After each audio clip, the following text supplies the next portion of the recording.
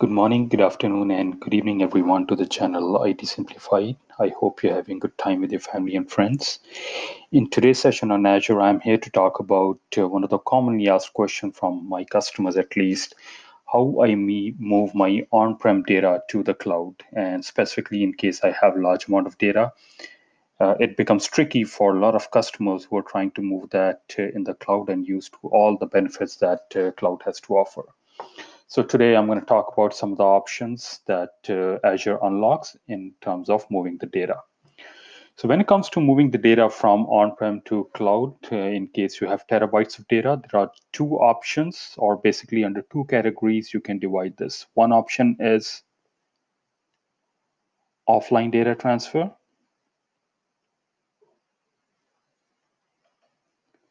and the other is online. Depending upon, in case you have a good bandwidth, you can choose one over the other. But most of the customers, at least I talk to, they prefer offline because they don't have that kind of connectivity in terms of bandwidth. So when it comes to offline, there are three options that you can get. One is data box disk. You have data box.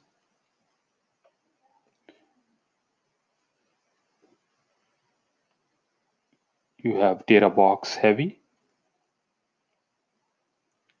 These are the three options when it comes to offline data transfer. And when it comes to online, you have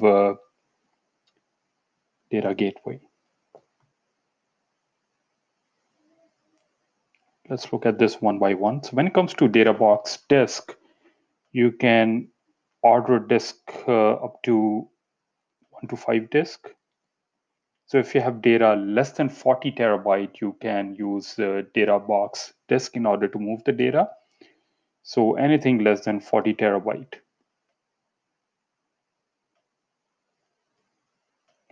Each disk can hold up to, it has a capacity of 8 terabyte, but the usable is 7 terabytes. So I will say 7 times 5 is 35. That is how much data you can move, right? When it comes to data box disk. The second option is the data box. In case you have data up to, because it has a capacity of 100 terabyte, the usable capacity is 80 terabytes. So if you fall in this category, you can use data box in order to move the data. And then you have data box heavy for enterprise customers who have hundreds of terabytes of data, because it has a capacity of 1 petabyte. And the usable capacity or usable storage you can use is 70 terabyte. So all these three options fall under the offline data transfer, right? And the data can be uploaded to blob,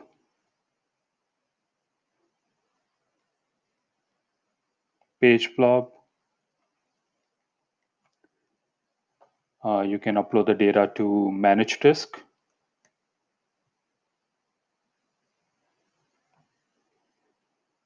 Sorry, just trying to write. And even file storage.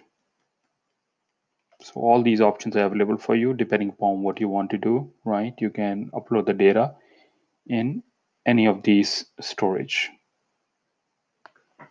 So these are the three options when it comes to offline data transfer. But you also have the option of transferring the data online. So if you have good bandwidth, say for example in terms of 1 gigabit per second or 10 gigabit per second, you can use data gateway. So what does this involve? This involves a virtual appliance that you can deploy on a Hyper-V or on a VMware environment. And then this will act as a channel, so it will transfer the data from on-prem to the cloud. And depending upon what is the restrictions in terms of capacity of the storage account. So I know that in my area, the storage account capacity is 5 terabytes. So this much amount of data you'll be able to store or upload. And it can be uploaded to blob, page blob, file storage. So good for archival, those kind of stuff, right? But these are the options that you can utilize. So a lot of customers, they think about moving the data from on-prem to the cloud, but they are challenged because they have vast amount of data. Sometimes they have good bandwidth, but most of the time the connectivity between or the internet bandwidth is not that great. So you can choose between offline or online depending upon your situation. And let me actually quickly show you where you will find this service on the Azure portal. So if I go into the Azure portal and go to create a resource and do a quick search for Azure Data Box. So you see I have Azure Data Box and Data Box Gateway. Both options are there. If I pick one of them and click on the create button, here I can put my information. Transfer type will be import to Azure. What is your source country region? So say in my case, it's Canada and the destination Azure region, depending upon whichever is closest to you. Let's pick Canada Central. I'll click on apply. And then it gives me the option of data box test, data box heavy. So you can see that data box heavy is not available in my region. You can also send your own disk. So that option is there.